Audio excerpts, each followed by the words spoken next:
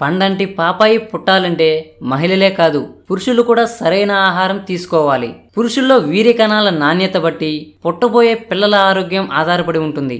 వీరిలో సంతానోత్పత్తిని ప్రభావితం చేసే హార్మోన్ల పనితీరు సక్రమంగా సాగాలంటే అందుకు అవసరమైన పోషకాహారం తప్పనిసరి.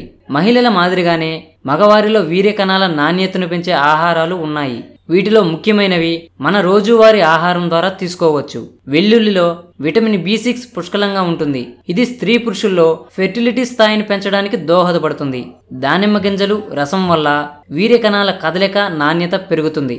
అరటిలో విటమిన్ B1, C ప్రోటీన్లు లభిస్తాయి. దీనిలో ఉండే బ్రోమోలెయిన్ శక్తివంతమైన సెక్స్ హార్మోన్గా పనిచేస్తుంది. పాలకూరలో folic acid, iron, vitamin C మెండుగా ఉంటాయి. ఇవి వీర్యవృద్ధికి దోహదం చేస్తుంది.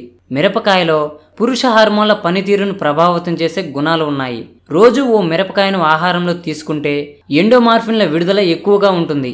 దీంతో మెదడుకు తగినంత విశ్రాంతి లభిస్తుంది. అంతేకాదు విటమిన్ C, B, Eలు సమృద్ధిగా ఉంటాయి. సాధారణంగా వాడే టమోటాలోని కెరటినోయిడ్స్, లైకోపేన్ వల్ల శరీరానికి శక్తి లభించి మంచి ఆరోగ్యానికి తోడ్పడుతుంది.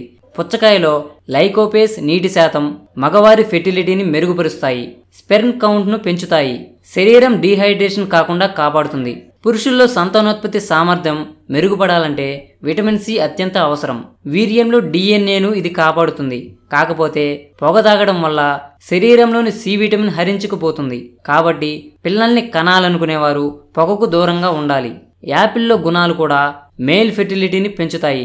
వీర్య కణాల శాతాన్ని గణనీయంగా పెంచుతుంది. రోజువారీ ఆహారంలో జీడిపప్పు తీసుకోవడం వల్ల బరువును నియంత్రించడమే కాదు జింక్ పరిమాణం కూడా పెరుగుతుంది. సంతానోత్పత్తిలో జింక్ మూలకం కీలక పాత్ర పోషిస్తుంది. ఆహారంలో పిండి పదార్థాలు, మాంసకృతులు, కొవ్వులు, ఖనిజ లవణాలు, పీచు, రోగనిరోధక శక్తికి అవసరమైన విటమిన్లు కలిగిన పదార్థాలను తీసుకోవాలి.